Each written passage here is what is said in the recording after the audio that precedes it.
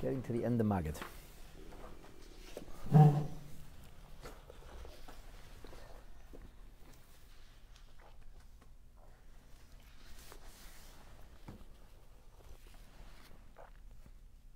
Good.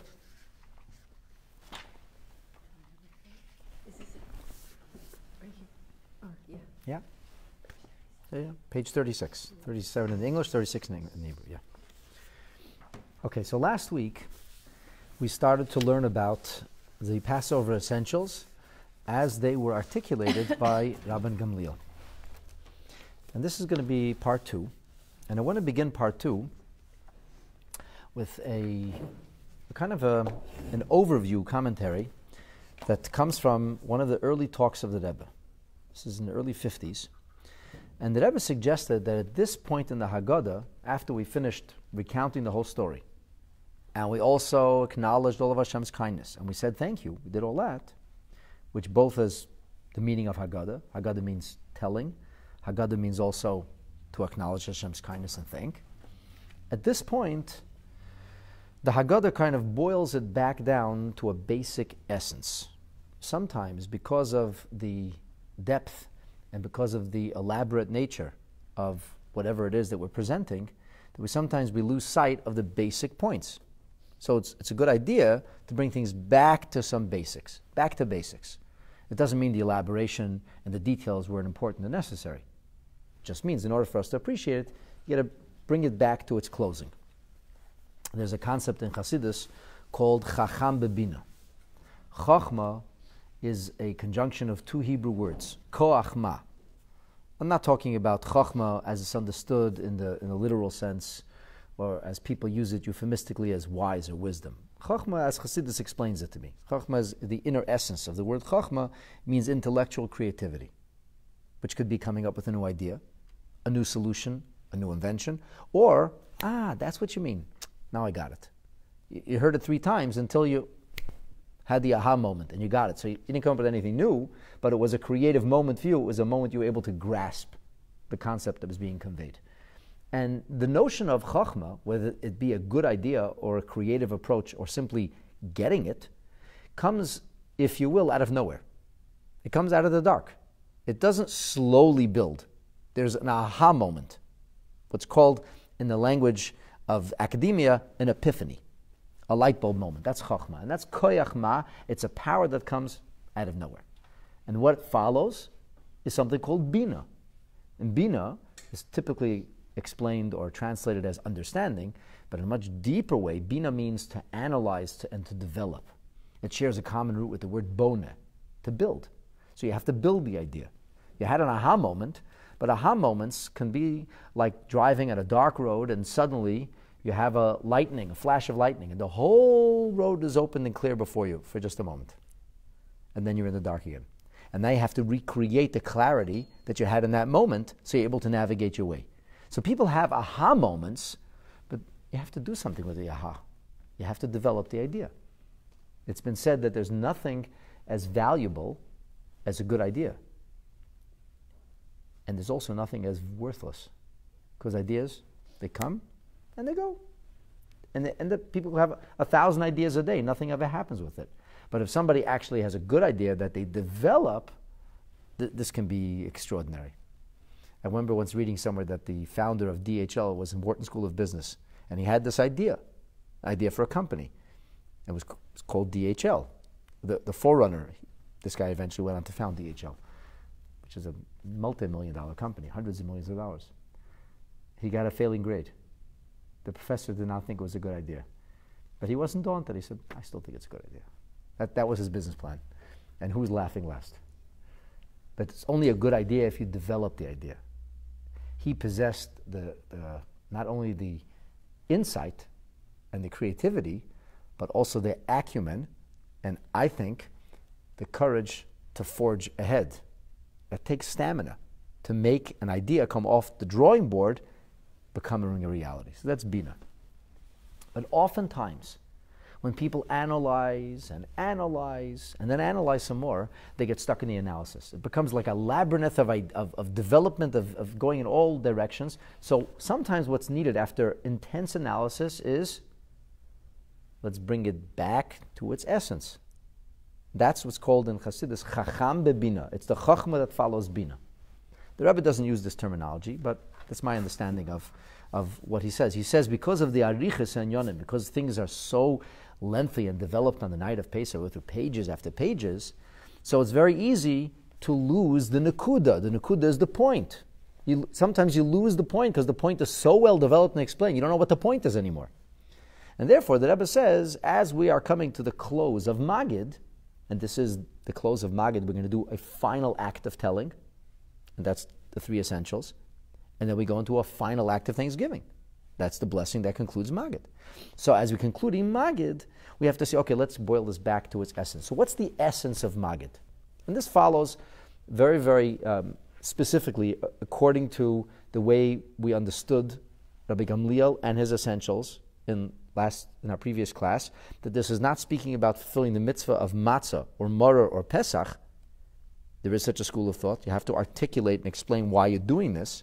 But rather, this is about the story of Magid.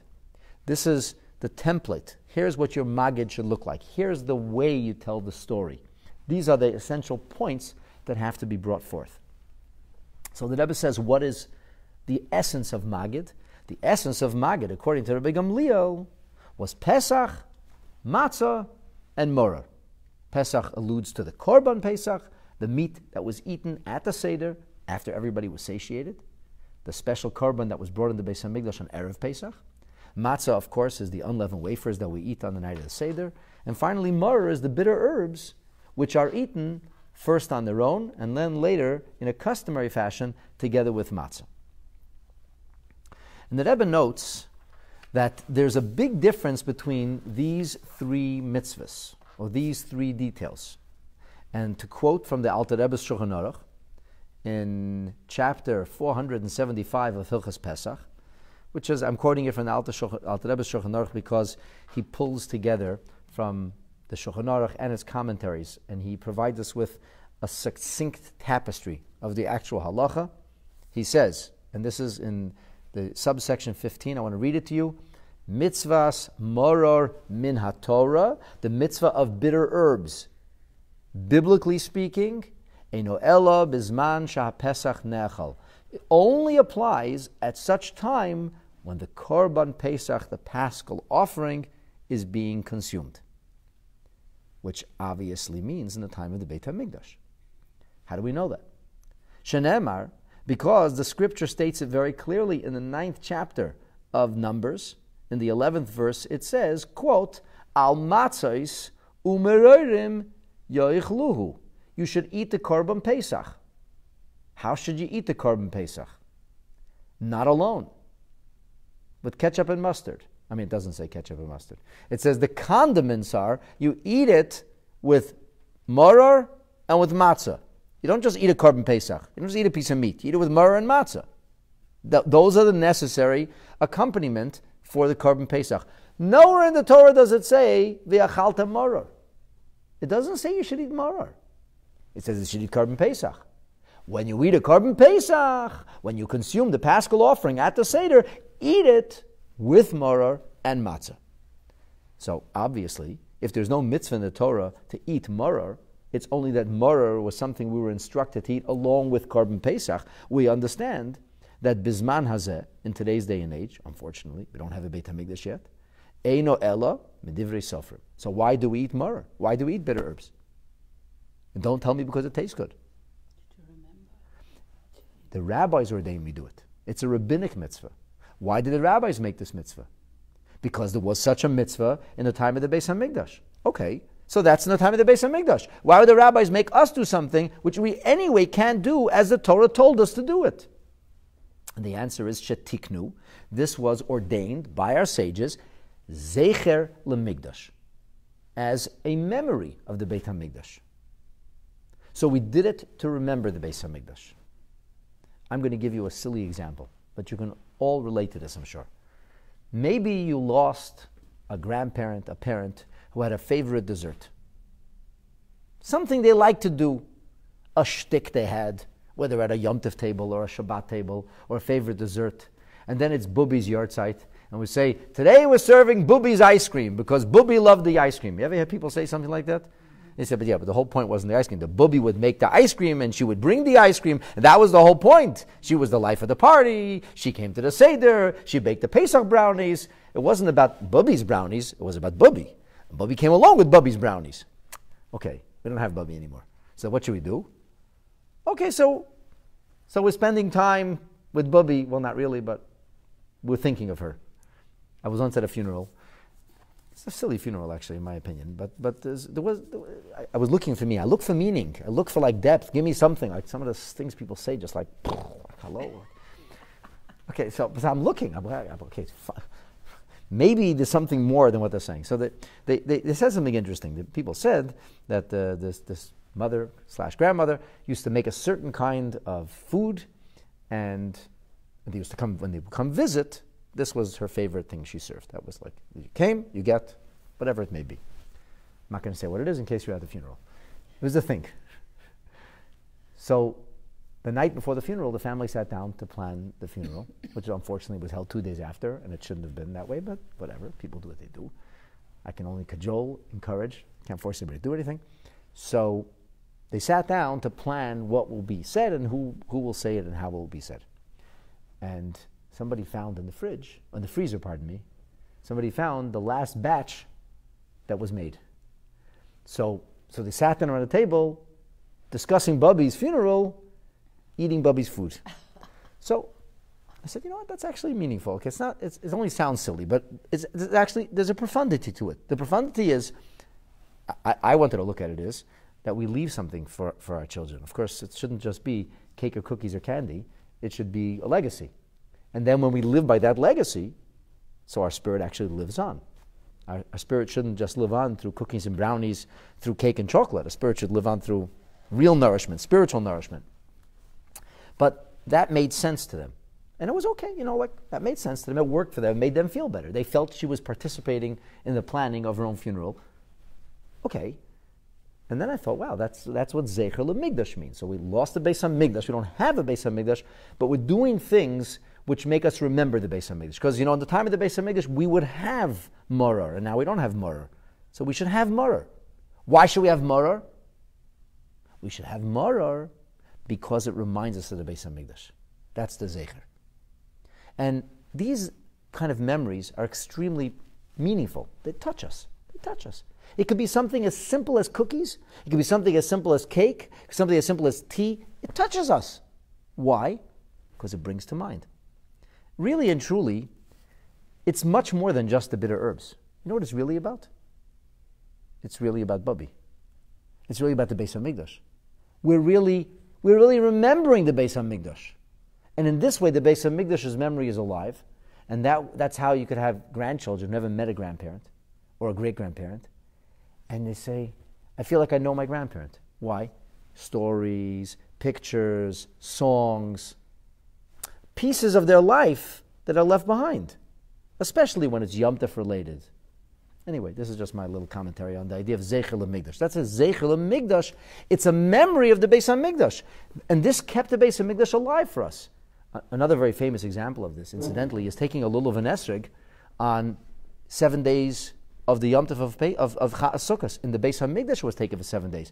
Outside the Beis HaMikdash was only taken on the first day. How do we know that? Because it says, Ulekachtem lechem b'yom harishon. You take on the first day. So why do we take it for 7 days? Rabbi Yochanan ben Zakkai said, we should remember we used to have a Beis HaMikdash. We used to have a mother. We used to have a father, a grandmother. We used to have a Beis HaMikdash. And we believe we will have a Beis HaMikdash again in Meretz Hashem. But until then, it's of rabbinic ordination. So that's the story with Maror. So why do we eat Maror today? Who told us to eat Maror? Who told us to eat Maror? We say, Asher Kedishanu. You know that. Asher Kedishanu, b'mitzvot avetz yivanu. We say, God commanded us. He didn't command us. Show me the pasuk. Show me the verse. He didn't. The sages. He commanded us to listen to the sages. So when we listen to the sages, who are we really listening to? Ultimately to God, because God commanded us to listen to the sages. But it's not min ha-Torah, it's midivrei sofrim. It's not biblical, it's only rabbinic. We can make a bracha, like we make a bracha on the Hanukkah menorah, like we make a bracha on the reading of the Megillah. But it doesn't say it in the Torah. However, eating matzah on the first night, I can't emphasize this enough. Night, underline that, after it's dark. Af bizman hazeh, even in today's day and age where we have no Beit HaMikdash and no Korban Pesach and no Mor biblically, but we still have a mitzvah to eat matzah. How do we know that? Because it says be'erev tochlu matzos. The Torah says openly, at night, you have to eat the matzah. So the Torah says you have to eat matzah. Pesach. There's no mention of Korban Pesach there. That just says matzah. So from this we understand that the mitzvah of matzah is not a detail in Korban Pesach, but rather matzah is matzah, a mitzvah in itself. Okay. So having said this, the Rebbe says, so we have three, if you will, central points or essentials of the Pesach holiday. We have the matzah, which we eat today by ordination, by dint of the Torah itself. We have the morah, which we eat today, asher kedishanu b'mitzvot v'tzivanu, which we eat today because the rabbis told us we should do this. It's a rabbinic mitzvah. And then we have the Korban Pesach. Now the Korban Pesach, who eats it? Who eats the shankbone? Nobody. In fact, you're not allowed to eat it. It's on display. Yeah, it's on display. And why is it on display? To remember. To remember. It's a zeichel mikdash in the fullest sense. It's not something we can actually do anything for. It's so that, the Rebbe says, it's a zeicher for the time of the Beis HaMikdash. The Rebbe says something very interesting here. This is edited sicha, so every word is so carefully measured. The Rebbe says it's a hachana to the geula hasida. It's a preparation for the future. And what he might mean here is that if we didn't have this shankbone on our Seder, but you do want to call the radio for me, because I'm going to get interrupted now. 416-870-1540. You're going to have to edit this out later on also. Sorry. Sorry, was that Zelda? Yeah, it probably was. No, it's okay. They changed the time on me. Just hold on to it. As soon as I go live, just hand it to me. I'm sorry to everybody who's watching live. We get interrupted now. The time changed. It is what it is. This is...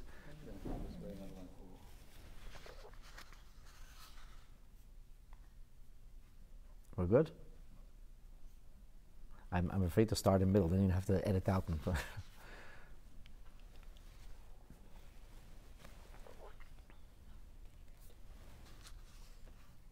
I apologize if I jug the memory. You know what we remember my late father? But isn't how do you do that? How do you? Always used to knock over the wine. Every year we The- have a good laugh. Who's gonna- To remember Zadis? There you go. There you go. And somebody does it, right? Well, laugh about it. Before we mess up the table. Okay, so knocking over the wine actually messed up the tablecloth. So you talk about it, right? But what if it wasn't a mess? What if you would put the wine, I don't know, on top of a mur or something? Yeah. Somebody would do it. Yeah, they would. They would, right? And in this way, you would feel your father still sitting with you at the Seder, right? Exactly. I see you moved to tears. Yeah. This is the point. And we did it when my mother's birthday came along a couple of months ago. We said we always used to bring her in the home a big birthday cake. The children used to come. We did it. You did it? We did every year. I love it. Celebrate their birthday anyway. See, it's exactly what I was saying. Yeah. That's I can make you laugh. You won't cry. Brian's family they were crazy about animals, and they had a little dachshund, and she was named after Moshe Dayan. Her name was Diane. And when they would sing Dianu at the table, the dog would come go crazy every time they heard Dianu. Every time the little doggy heard Dianu, the dog would just go crazy at the table. That's actually pretty funny. So this is, I mean, what I guess what I'm trying to say about Zeichel HaMikdash, it's a very real thing. It's not a theory. It's very real. This idea of Zeichel HaMikdash is very real, and we can understand that in our own lives. We do things like this. Our sages weren't talking about some esoteric thing like, Zeichel HaMikdash. It's real. It's a real thing. It's human nature. Good morning, Rabbi Kaplan. How are you today? Good morning, Zelda. I'm fine. Baruch Hashem. How are you today? I'm fine, Baruch Hashem. Thank you very much. Okay, can you talk to us a little bit about some of the main characters in the Bible? We just heard of Aaron's sons, Nadav and Abihu, but Moses and Aaron, some of them most, well-known, have done so much for the Jewish people. Can you sort of give us a little bit of a background? Well, it's such an interesting question that you raise, Zelda. when you talk about Moshe and Aaron. I mean, you essentially, when you ask me to talk about the biblical figures, I'm sure many of our listeners are thinking in their minds of the movies they saw and how those people were depicted, which is probably very far from reality. And our sages actually forbade drawing imaginary pictures of Moses and Aaron. It's just inappropriate. You conjecture images, and children see pictures like this, and they think they actually know who Moses and Aaron were. We should focus on Moses and Aaron. In fact, the Mishnah tells us we should be disciples of Aaron, even though he hasn't walked the face of earth in a terrestrial way for more than 3 millennia. The point is that we should learn from their lives, and we should learn from their teachings, and we should learn from the way they behaved. And when we do that, then their spirit continues to live on within each and every one of us. And they become larger than life, for in truth, they really are. And then there's this idea, Zelda, that the biblical figures all represent something which is a proverbial, a metaphoric, that reaches and transcends their individual lifetimes or their corporeal existence. For example, you talked about Moshe and Aaron. I mean, Moshe and Aaron conversely represent the concepts of Torah study and prayer. The last of the prophets, Malachi, he said about Moshe Rabbeinu that he was synonymous with the Torah because he said, Zichru Torat Moshe Avdi. He didn't say remember the Torah, he said remember the Torah of Moshe. And Moshe, of course, is called Rabbeinu. He was a great prophet, but we don't call him Nevi'enu, our Navi. He was, in fact, the greatest of prophets. Maimonides says that even Mashiach, who will be great in so many ways, will not exceed the prophecy of Moses. So Moses, the greatest of prophets, is not called Moses the prophet or Moshe HaNavi. He's called Moshe Rabbeinu. He was a melech. He was a king, the Gemara says. And the word HaNavi applies to Samuel or Shmuel. The word HaMelech goes for David or Shlomo. Moshe Rabbeinu was a great scribe. He wrote the first 13 Sifrei Torah, yet the word HaSofer applies to Ezra, not to Moshe. And I could go on, Zelda. He was a warrior. He was a redeemer. He's not called... Very humble. Yes, Moshe was humble, but Moshe Rabbeinu is not called Moshe HaAnav either. There are people in history who are known as the humble people, or the individual called the humble one, and Moshe Rabbeinu is called Rabbeinu. And Rabbeinu comes from the terminology of teacher, because the greatest thing that Moshe Rabbeinu did, his essence, if you will, is encapsulated within the idea of teaching. So Moshe Rabbeinu represents teaching and Torah study. And Aaron, conversely, is called Aaron HaKohen. He was also a prophet. And he was a very great man. He was a tzaddik. And Mordechai is called HaTzaddik, but Aaron's not called HaTzaddik. He's called Aaron HaKohen. That's how he's known. As a Kohen means one who represented us in prayerful devotion before God, for that is the essence of the Mishkan and Mikdash. And we know this because when we lost the Beit HaMikdash, our sages intuitively understood that only prayer could, in some pale reflective way, take the place of the korbanot of the offerings. And that's Aaron's essence. Aaron's essence is prayer. And you know what, Zelda? Both of these are indispensable. A person cannot go through life spiritually in a healthy way if one does not pray on a regular basis. It's a mitzvah to pray every single day, according to Rambam. And one cannot go through life in a healthy way if he or she doesn't study Torah on a daily basis. And that's the way we should relate to and understand Moshe and Aaron in our own lives. We have to live lives that are emotionally charged from a Judaism perspective, and that comes from prayer. And we have to live lives that are wise and intuitive, lives that are filled with understanding and vast Torah knowledge, because that's what Moshe Rabbeinu represents. And when we have Moshe and Aaron, we are able to realize the fulfillment of their dream and their mission, which was to bring the presence of God into our lives. The greatest thing Moshe and Aaron did is bring the Shekhinah, bring God's presence into our life. And when we dedicate our lives to God through prayer and Torah study, of course, both of which should lead us into action of making this world a holier, a godlier, a gentler, and a better place, we will, Be'ezrat Hashem, be successful in actualizing the Shekhinah, the divine presence, with the coming of Mashiach, speedily and in our days. Amen. Okay, I just wanted to mention our dear friend Lucy, who is building. All right, we're on to Lucy, the hairdresser now. So. All right, you will start the film again. Where were we? Oh, about being Haggadah. Yeah. So the Rebbe adds this phenomenal 5 words. He says that the taking of the shank bone, placing it on the Seder plate, making an issue of the Korban Pesach when we have no Korban Pesach, is the way we prepare for the future redemption. Because otherwise, we'll say Korban Pesach. Never heard of that. Hey, Mom, you didn't tell me there's a Korban Pesach. We haven't been done this for like 2,000 years. People would have forgotten. So we didn't forget. And in this way, it's still vivid. It's still actualized, if not in an edible way, at least in some kind of tangible way. There's something on the Seder plate, and it's called shank bone, and it's called Zeichel of the Korban Pesach, and it reminds us that we will, Emir Hashem, have a Korban Pesach again.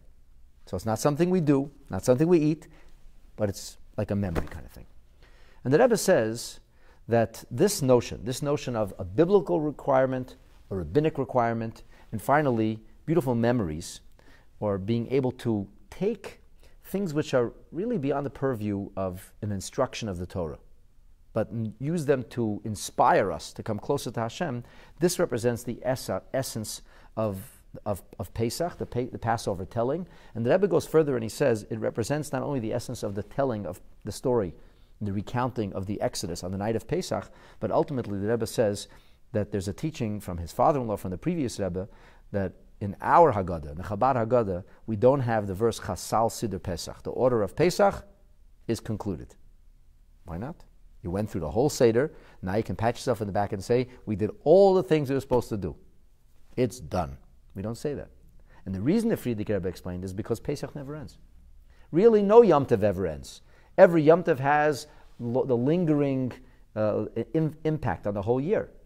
It radiates energy and inspiration, but especially Pesach. Especially Pesach. Pesach is the foundation of our nation, who we are as a people. So Pesach doesn't end. We don't say, Chasal Siddur Pesach. Now Passover's over, next. What are we going to after this? No, we live with Pesach all year long. And the Rebbe maintains that if these are the 3 essences of the telling on the Seder night, then ultimately they become the essence of Yiddishkeit on the go forward all year long. So Rabbi Gamliel's Passover essentials could really be understood as Yiddishkeit essentials. So what's Yiddishkeit essentials? Pesach Matzah Mar. Okay. The Rebbe says matzah, that which we're mandated to do in our own personal lives. Let's take it out of the frame or language of the actual halacha, which this is something you're obligated to do biblically, this is something you're obligated to do rabbinically. Let's understand this more on a proverbial sense.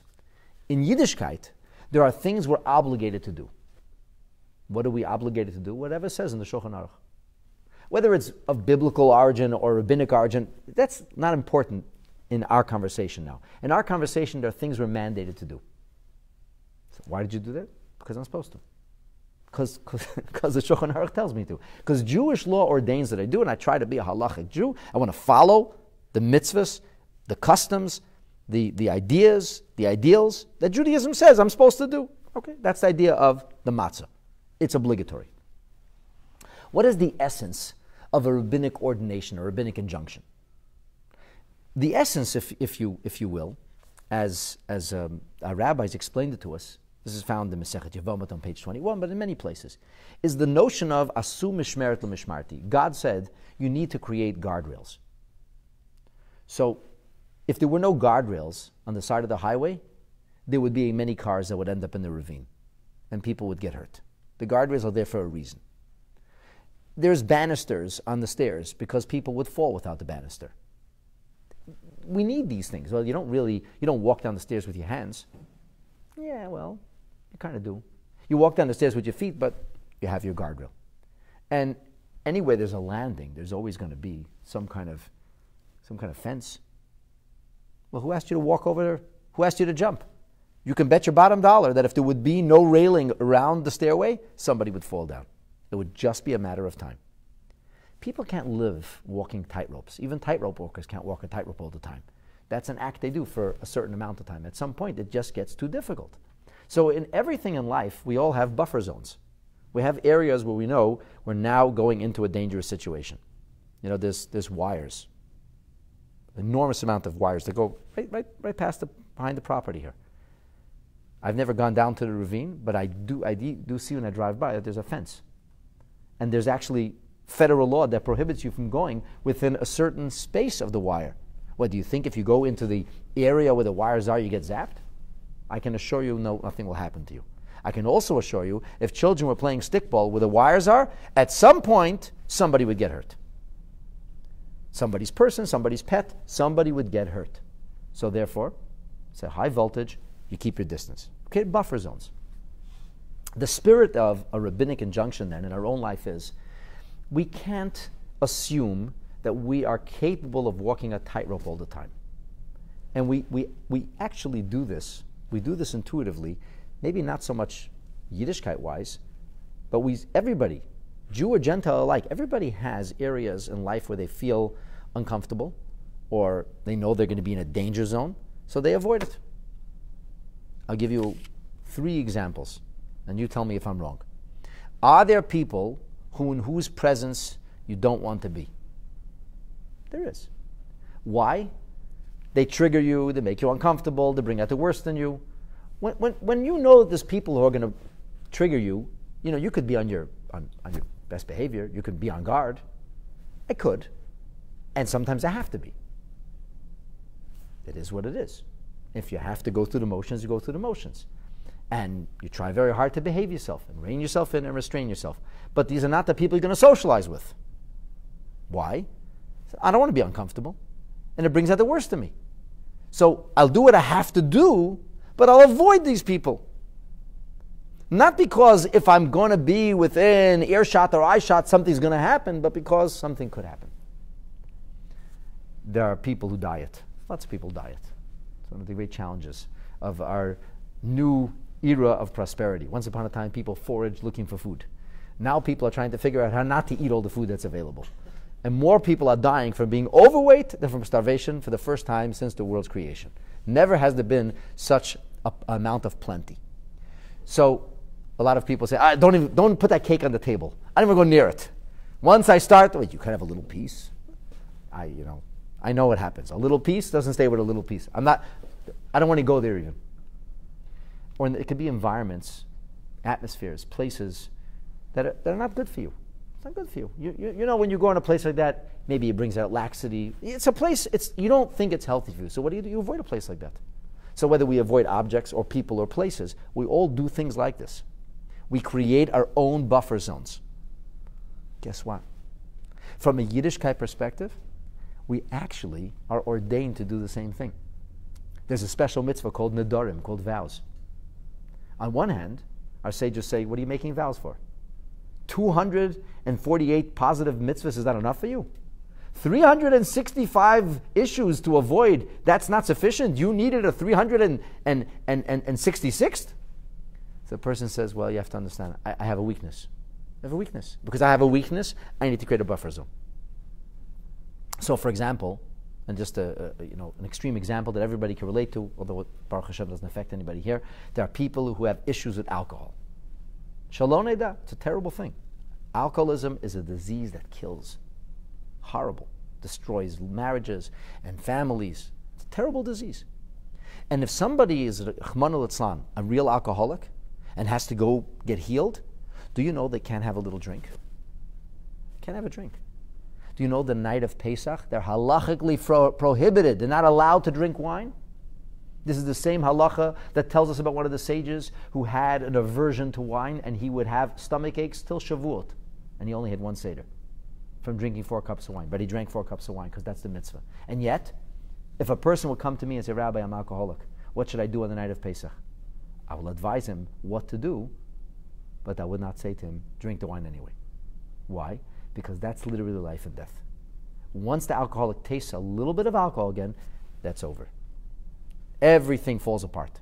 Now this is unique to the alcoholic. The rest of us can not only drink 4 cups of wine on Pesach night, we can have a l'chaim even every day and nothing happens to us. The smoker, the drug addict. When you have an addiction to something in an unhealthy way, The smallest amount can trigger you.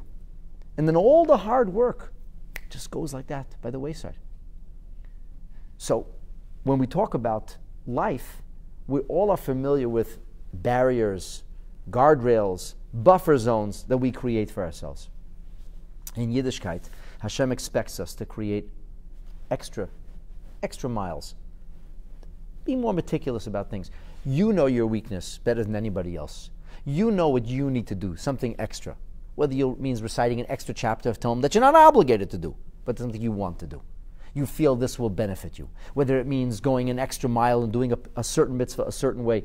It doesn't say it in the Code of Jewish Law, but you know yourself that this is good for you and positive for you. And the last part of our Yiddishkeit journey is the notion of the Zeicher LeMikdash, the Korban Pesach. This is not even something that's required. Like the buffer zone is dangerous. If you don't have a buffer zone, you'll be in trouble. You need the buffer zone. But what's not ordained, you have to figure out what your buffer zone is, how to put up your own fence. But the Korban Pesach is representing an idea which is not necessary. What if there wouldn't be a Korban Pesach on the plate? Who would know the difference? Maybe nobody. But the Yiddishkeit wouldn't be the same. The Seder wouldn't be the same. When your Seder plate's missing an ingredient, as they say in Hebrew, zelozer, something is missing tonight. And so it is also in our own Yiddishkeit that we have to be prepared to go, not only to worry about the things which we need to protect ourselves, but to look for the delight and the beauty of Yiddishkeit in reaching above and beyond the call. And that's the three-pronged approach to Judaism, and all unnecessary. If a person says, I'm only going to do what I have to do, I don't create any buffer zones, he will slip and trip. It's impossible always to walk the tightrope. If a person says, I'll only do what I have to if I'm threatened with a danger, but I don't really enjoy it, I don't emphasize or put an added flourish to my Yiddishkeit, to my Avodas Hashem, to my service to God, it's also going to be missing something. So Rabbi Gamliel's Passover essentials, as the Rebbe explained them, actually filter through and become Yiddishkeit essentials. So if somebody will say to you, give me the quick fix, what's Yiddishkeit? You can say to him, Pesach Matzah Maror. The obligatory, the fences, and finally, the delight, going the extra mile. And the way that Rebbe interprets it, it means understanding that even everyday life can be spiritualized. Which means that things like exercising or grooming, things like holidays and vacations, things like casual conversations, everyday things can also have added meaning to it. Like a memory. Like you talked about something you did at the table. You didn't have to do it, it wasn't necessary, it just added something. So we can make ordinary things special when suddenly they remind us of something. A cookie is no longer a cookie when it's Bubby's cookie. The cup of wine is not just a cup of wine, that's what Papa did, and so on and so forth. So that's just a kind of pulling together what we learned last week, and I thought that was a nice way to begin today's class. We're still just at the beginning of the class. And before we go into the actual development of the details, there is one more detail that I want to share with you.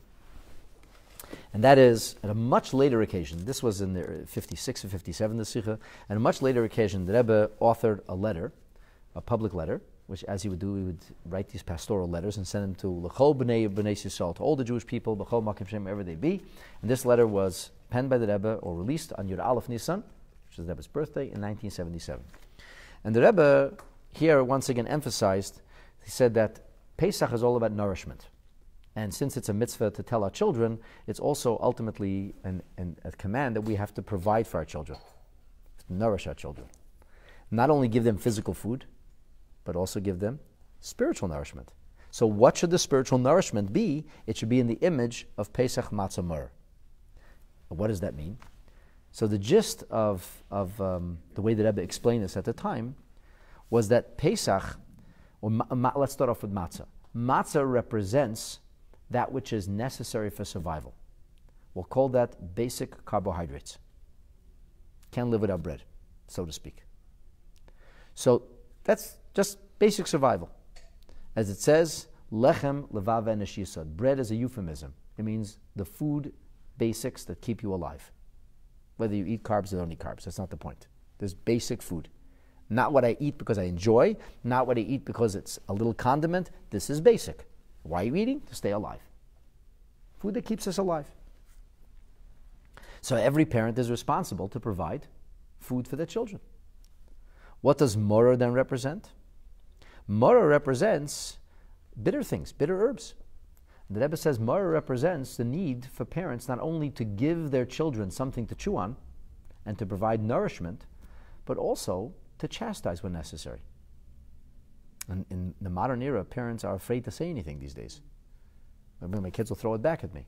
So the truth is you have to proceed with caution. You have to know if criticism is just going to make them go more in the wrong direction, you have to find a smart way to criticize them. But nonetheless, even the best criticism is still criticism, and nobody really likes it.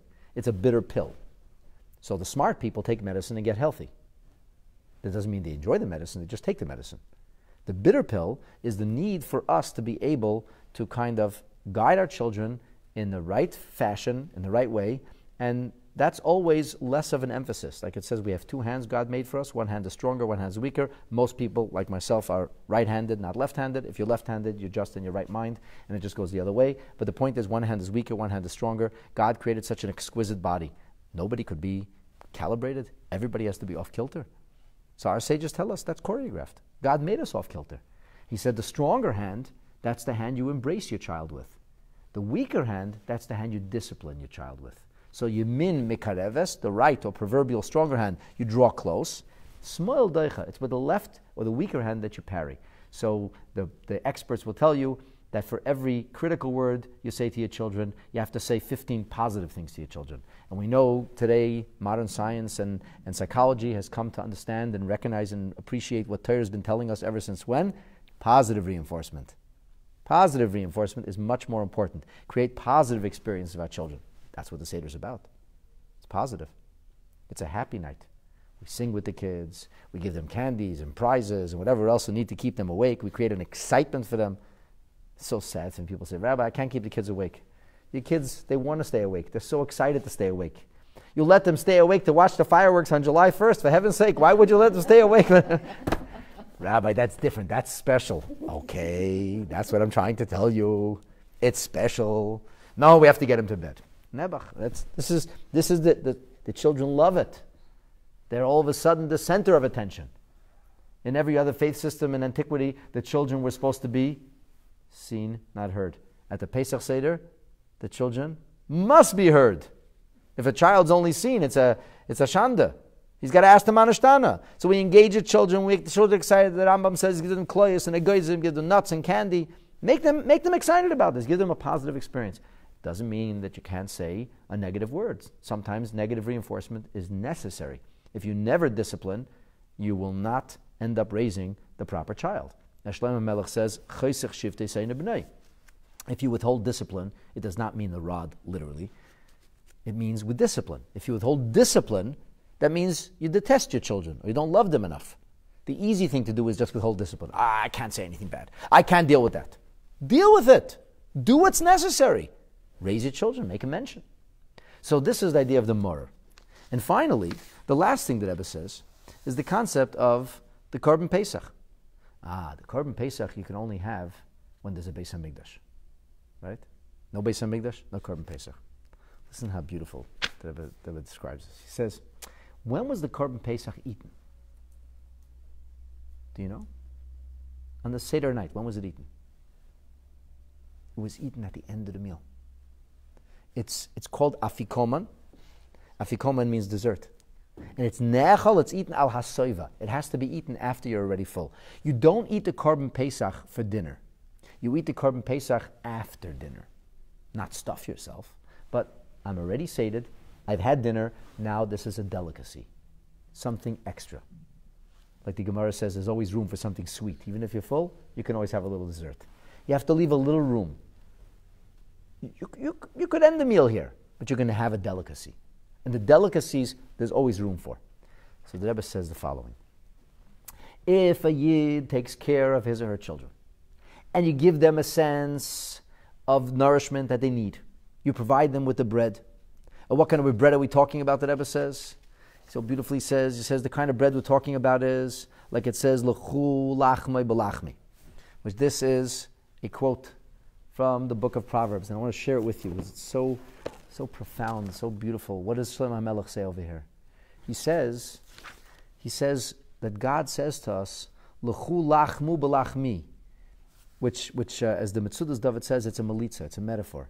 It's as if to say, this beautiful wisdom of Torah, come have some of my bread. God said, I'm sharing my bread with you. It's not, oh God, another Torah class? Would he end already? It's Hashem's food. Hashem's sharing his food with you. You're invited to the king's table. The king said, have some of my food. I give you a portion. I got the delicacies. I'm giving you my food, my bread. So when you provide your children with Torah and they understand that this is a privilege, they're getting to eat at the king's table. They're having some of Hashem's food. And the Rebbe goes on to say something phenomenal. He says that if you want to give the bread right, the sustenance right, it has to be matzah. Why matzah? What's the difference between chametz and matzah? I'll give you a little hint. They both incorporate flour, and they both incorporate water.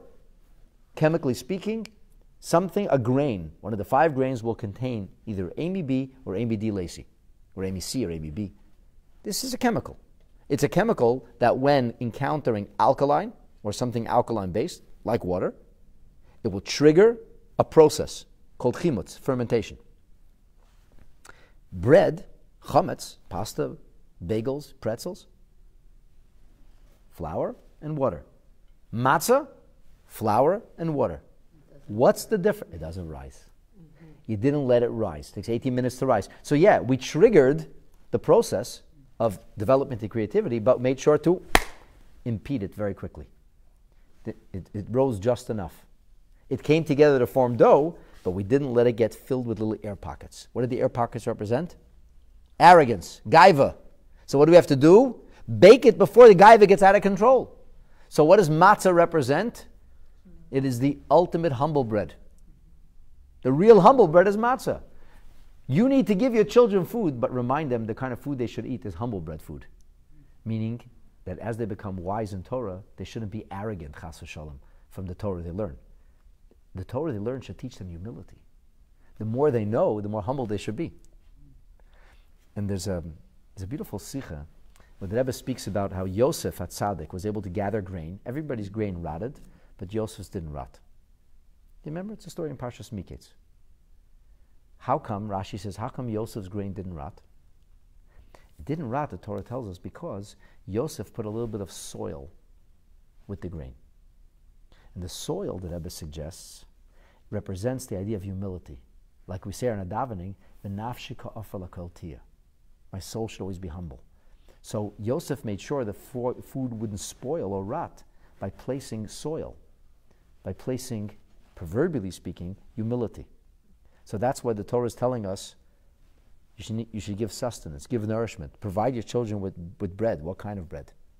Matzah, humble bread, that along with the knowledge, along with the development, has to come a profound sense of humility. And then you have to criticize sometimes, you have to rebuke, you have to rein him in, you have to give the morah too.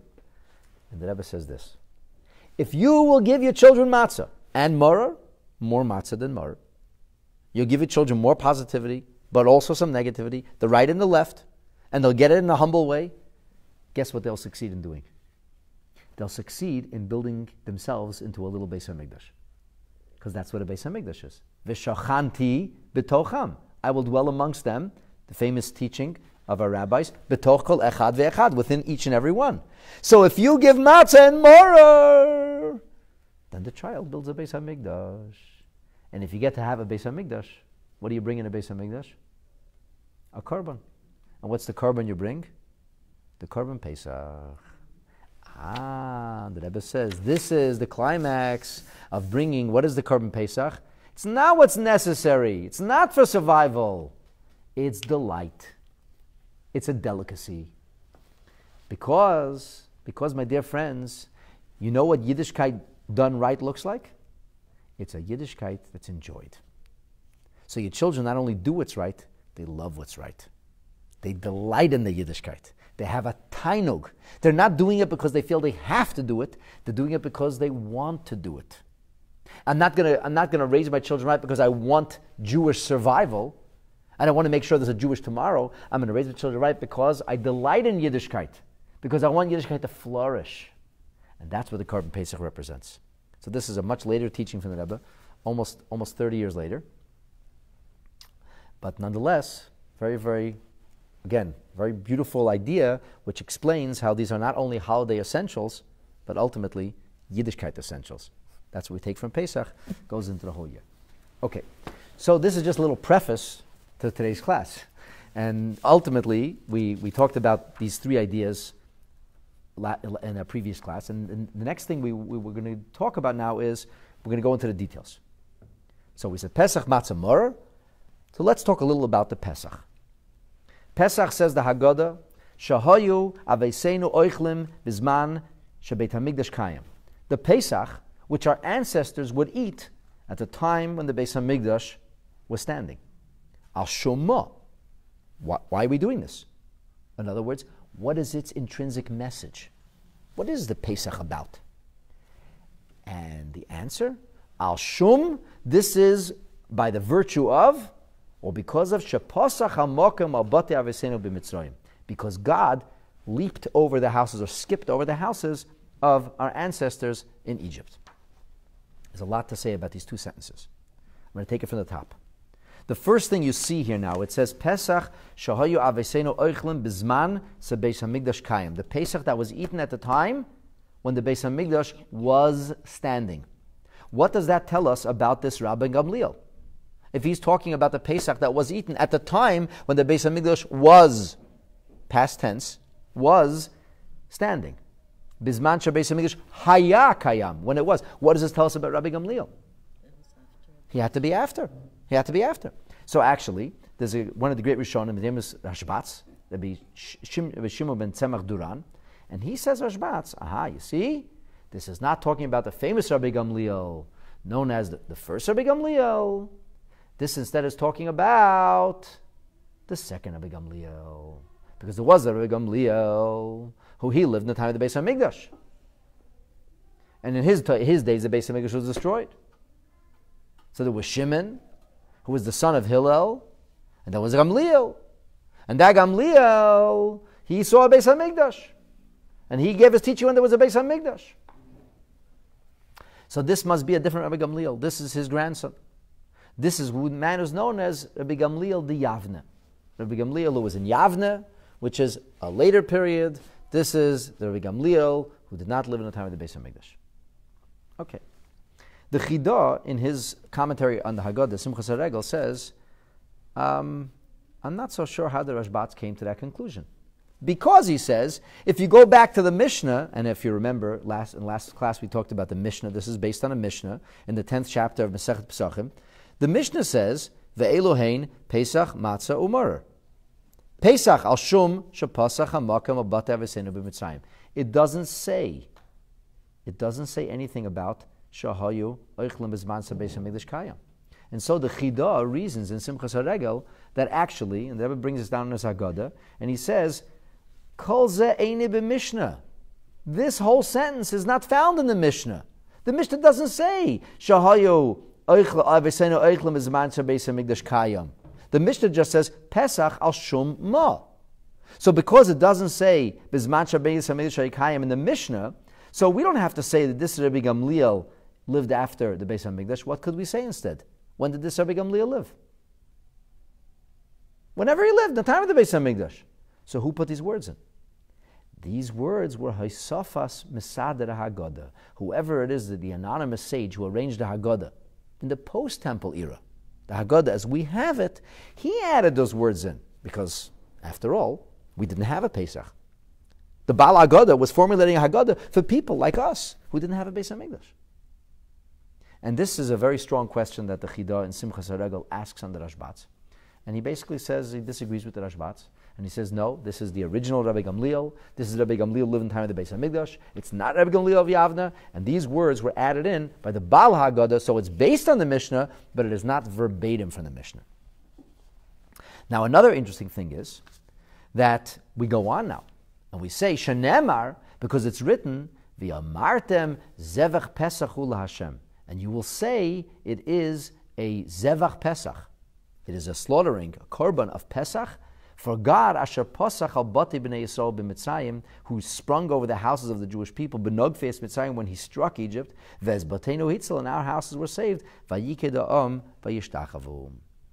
So it was very interesting that in the actual Mishnah, in most versions of the Mishnah it definitely isn't, and the early versions of the Gemara, this whole business doesn't show up either. This is added in later on. This seems to be added. So the Rebbe doesn't say it's not a Bal Haggadah. Some maintain was the Marsha said this is what has to be, but this pasuk gets added in at a later point, and it's very much Haggadah related as we have the Haggadah today. So I want to now talk about the Pesach for a few moments. Because Pesach al Shumma. Why are we doing the Pesach? So first thing you should know is al Shumma Zeicher LeMikdash. That's the Bal Haggadah makes very clear to you. Why do we do this? This is a Zeicher, a memory of what used to happen in the time of the Beis HaMikdash. Okay, very nice. So let's go to the Mishnah then. Mishnah said al Shum because Shapasach HaMakom Abati Avesenu, because God jumped over our houses. All right, what's the message? What does that mean? He saved us. Okay, so Pesach is about just saving us. So why say Hitzil? It should be Korban Hatzolah, Korban of saving. Why Korban of Pesach? In other words, the jumping was not the saving. The jumping was a detail. Why focus on the detail and miss out on the purpose? You could say, somebody saved my life. I was in a terrible situation and somebody saved my life. You know how he saved my life? Because this guy was pointing a gun at me and the guy knew Kung Fu and he kicked the gun out of their hand. And I'll never forget that he kicked the gun out of the guy's hand. I would say, I'll never forget that he saved me. How he saved me is of lesser importance than he saved me.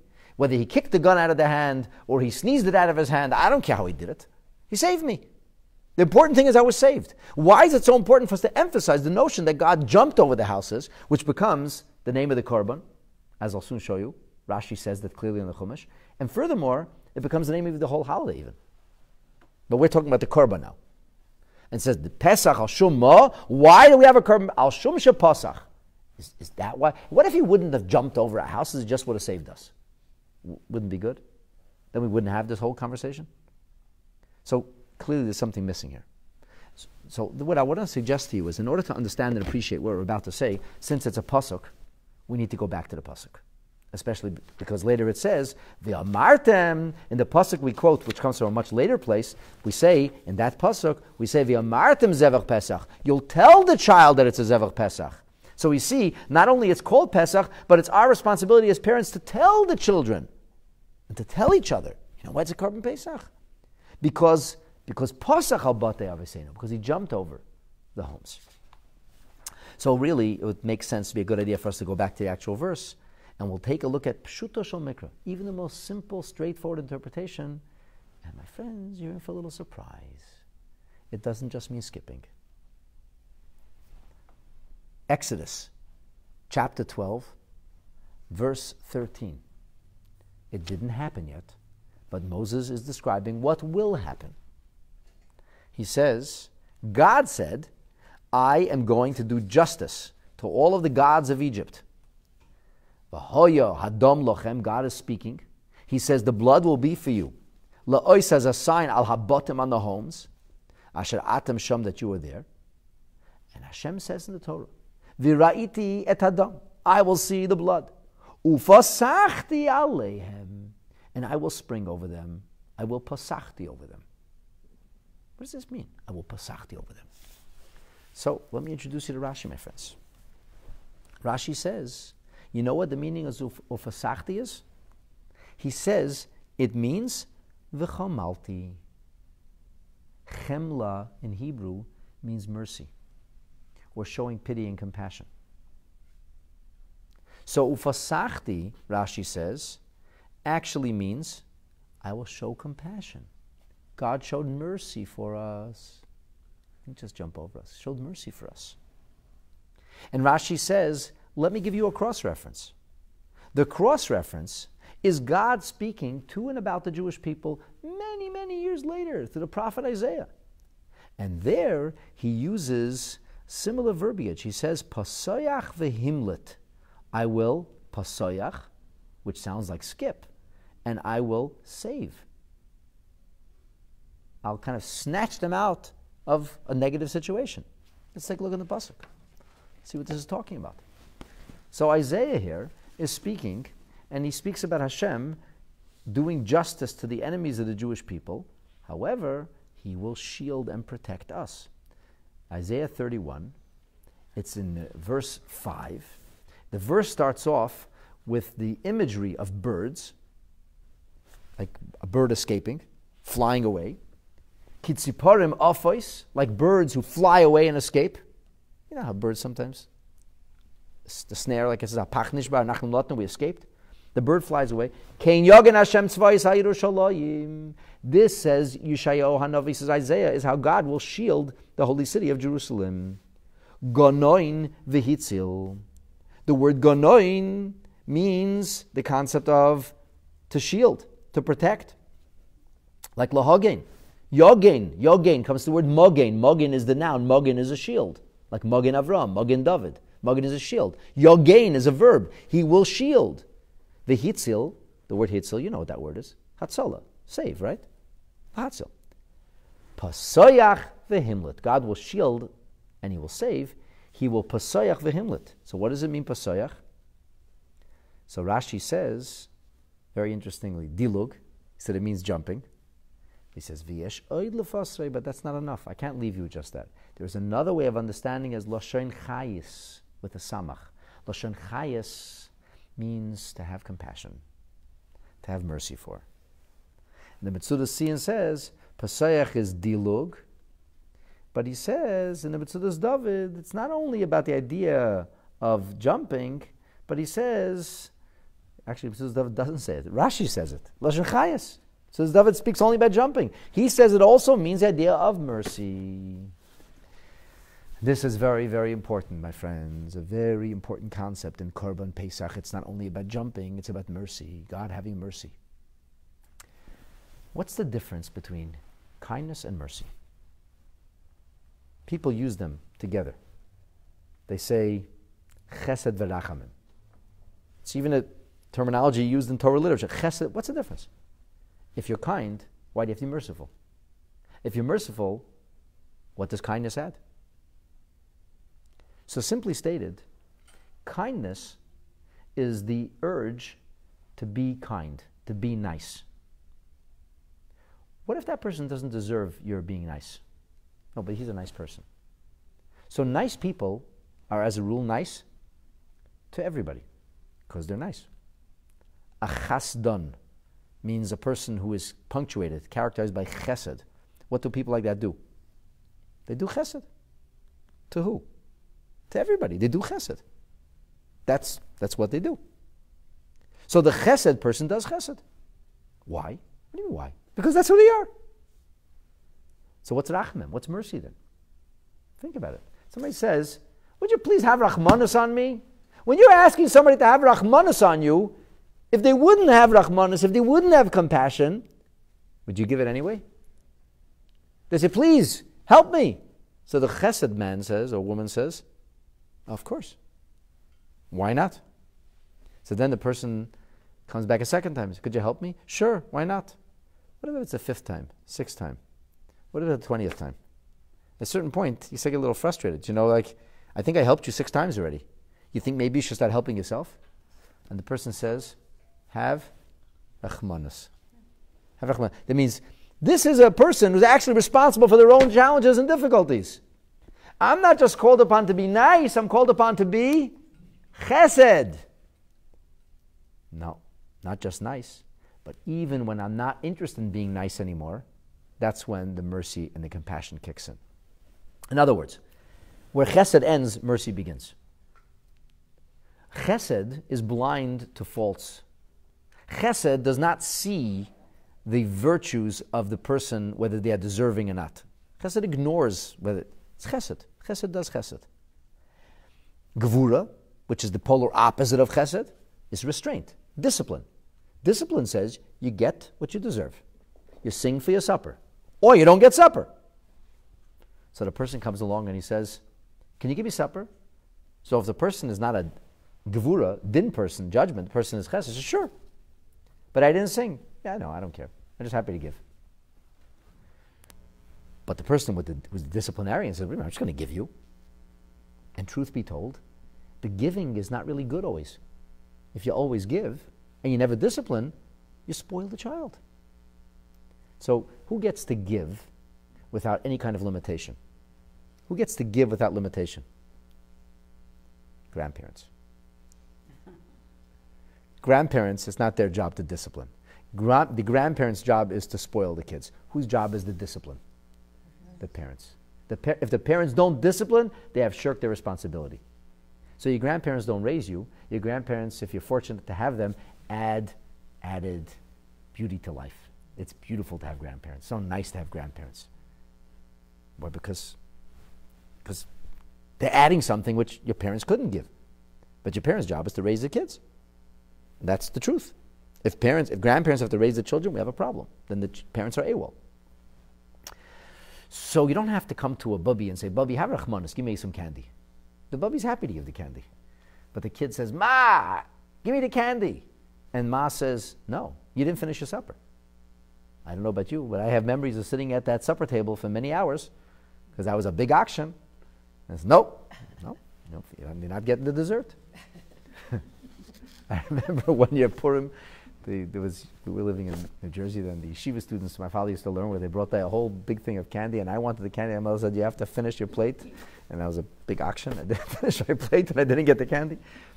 But then grandparents, the grandparents give. You don't have to ask them for rachmanis, right? So where does rachamim begin? Where chesed ends. We, the Jewish people, sometimes get judged, God doesn't just give us indiscriminately. In fact, oftentimes we're expected to earn our keep. In the blessings that Yaakov got, he was told that he would get the blessings if he deserved them. Esau gets blessings. He's living on the lamb. But Yaakov not so. The Jewish way is, it's all commensurate. We reach out to Hashem, Hashem reaches out to us. But the good news is that sometimes the Eibishter has Rachmanis on us. This is a key and foundational part of our relationship with God. In fact, it's so important that it's the focus of the Korban Pesach itself. Ultimately, the Eibishter has Rachmanis on us. So the person messed up and did everything wrong, and we didn't do Hashem's mitzvahs right, and we didn't learn His Torah right, and yet, He still loves us anyway. Why? Because He has Rachmanis. Avinu of Harachaman. That's Korban Pesach, my friends. That's the Korban Pesach. So therefore we say, Al Shum Shepasach HaMokem. And Rashi, interestingly, in Yeshayahu Navi, he says dilug, first jumping, and then he says you also have to add the compassion. But in Rashi's commentary on the Chumash and Parshas Boi, he says, no. The first thing he says is v'chomalti. Hashem has compassion. Like he told Yeshayahu Navi, he would protect us. Rashi says, v'ani oimer. And Rashi's not arguing. Because when he argues on a first interpretation, he'll say, I don't agree with this. He doesn't say, I don't agree with this. This is the way of Moshe Hadarshan, which is a senior teacher who Rashi greatly respected. This is the way he explained it. Menachem in the Machberes puts it. Rashi just adds.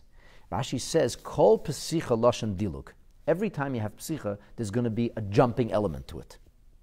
And he says, therefore, Upasachti, he's not taking away from the first interpretation. He's adding to it. Incidentally, Onkelos, who's Rashi's rock, he translates it as such.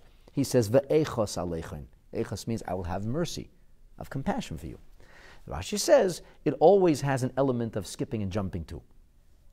Medaleg mibati Yisrael lebati Mitzrayim. Hashem skipped from Jewish homes to the Egyptian homes. Shal yeshruyim zeh b'teich zeh, because they were living amongst each other. And he says, V'chein, how will I prove this to you? He says, Poseach al shtei aseifim. And this is a pasuk which is found in the book of Kings. The very famous prophet, his name was Elijah. And he saw the people. And what were they doing? They were going to Shul on Shabbos and going somewhere else on Sunday or on Friday. They were, as the world says, dancing at two weddings. But it's not what it really means. Poseach al shtei aseifim, Rashi says, means shtei machshavas.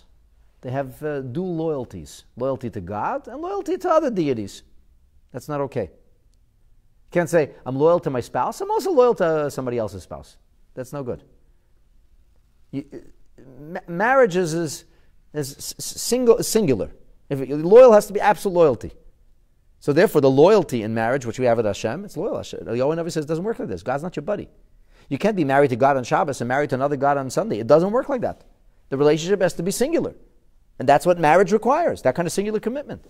So he says, Shtei machshavos, different thoughts. And Eliyahu Navi said, that's the worst of all. You want to abandon God? So abandon him. Now, of course, Eliyahu Navi is gambling. What would they abandon would abandon God? But Eliyahu Navi believed in the Jewish people. He knew that if their choice would be put to them, and they'd have to either embrace God or abandon him, he knew they would embrace God. So Eliyahu Navi was ready to put, here you go. He threw down the gauntlet. But what does it actually mean? The Metzudas David says, he says, it means Lashon Mushal, it's a borrowed language, and it comes from Seif Elon, from different twigs on a tree, different branches on a tree. And he says that's how thoughts are. Sometimes in our thoughts, we branch this way, branch that way. Thoughts go like that. Thoughts branch out in different directions. And the bird sometimes hops from branch to branch. And that's fine for a bird to hop from branch to branch, but even the bird eventually makes itself a nest and stays in one place. So that's the idea of Pesach Hashtei Seifim. It always indicates this hopping, skipping around. And Rashi says, therefore, you have to know that whenever we use the word pasachti, it's going to have an element of skipping. In other words, if pasachti means that was chamalti, so why doesn't he say chamalti? If it means chamalti, say chamalti. So Rashi says, because it means also skipping. And he says, v'chein kol hapischim. A pesach is a person who limps. A person who can't walk in a normative fashion. Whether one leg is longer or shorter. Whether a person is impaired, the knee doesn't work. So how do people like that experience mobility? They hop, they hobble, they jump. They're not able to take steady step after step. Rather, they have to propel themselves forward. And he says, this is what we're talking about over here. This is what it means. And it's interesting, later on, when the story actually unfolds, in chapter 12, in verse 23, it says, "Va'avra Hashem linge v'sisayim." God came to strike Egypt. V'lo Adam, he saw the blood. U'pasach Hashem. And Rashi again says, "V'chamal." The first thing he says is, God had compassion, because this was a night of judgment. And judgment or justice is blind. If it's judgment, it's judgment. We did many sins too. If Hashem was punishing idolaters, guess who should have been included? Yeah, our ancestors. But Hashem didn't. And this is an eternal recurring message for the Jewish people. Even when we fall short, Hashem will have Rahmanas on His people. And even when we drop the ball, Hashem picks it up for us. V'yesh leimer v'dilig. Rashi adds in here the second time, he barely even mentioned it. You could also say v'dilig. So in Pshuta Shal Mikra, when we read this pasuk of Shum Pasach, what are we speaking about? First and foremost, the concept of the skipping and the jumping. And that's the message of the Korban Pesach. The message of Korban Pesach is Hashem's compassion for us. The first thing a Yid has to know is a Yid's never alone. That the Eibishter Almighty God has compassion for us. That even if we don't deserve it, Hashem will give us His blessings anyway. That's not saying we shouldn't earn it. But if we only appeal to Hashem's rachamim, if we only return to Hashem, Hashem will have rachmanos. And we will never only be judged by our actions. Hashem will judge us, look at us differently, because we're His children. So, your teacher may not have rachmanos on you. The border guard certainly is not going to have rachmanos on you, but your parents will. It's different, because it's still a parent. And even when a parent disciplines, the parent disciplines in a way which is tempered by mercy, by rachmanas. That's the first thing we want to tell our children as we speak about the Korban Pesach, the Seder night. We told the narrative has to be with an emphasis that Hashem always has rachmanas on His children. And there's more, but we're really out of time. So we're going to stop here, and with Hashem's help, we will continue B'ezrat Hashem next week. Why does it say Rabban? Good question. The reason it says Rabban is because the family of Hillel they traced their lineage back to David HaMelech. And because they traced the lineage to David HaMelech, they were ultimately seen as kind of an incarnation of Davidic royalty, even though there was no actual king. They weren't political kings, but they were revered by the Torah community, as it says, Man Malki, who are our kings today? Because we had no king. And the Chashmonaim came, we were finally independent, and they still didn't establish a kingdom. So the Jewish people this time gave up. They said, we're not going to have a king till Mashiach comes. So he said, okay, it won't be a Jewish king, the way the Torah says it. Who will be our king then? Man Malki. And the answer was Rabbanan. So Rabban Gamliel was the Nasi, the president of Sanhedrin, and he was looked at in a way not only as Rebbe but Nasi. So Rabban is a conjunction of Rebbe and Nasi. That's why it's Rabban. Only the family of Hillel had this title, except Rabbi Yochanan ben Zakkai, who stepped in briefly to the position when Shimon ben Hillel wasn't strong enough to do it. Huh. I just noticed it. I never saw that before. Have a beautiful day, everybody. I'm sorry you went so long. I apologize.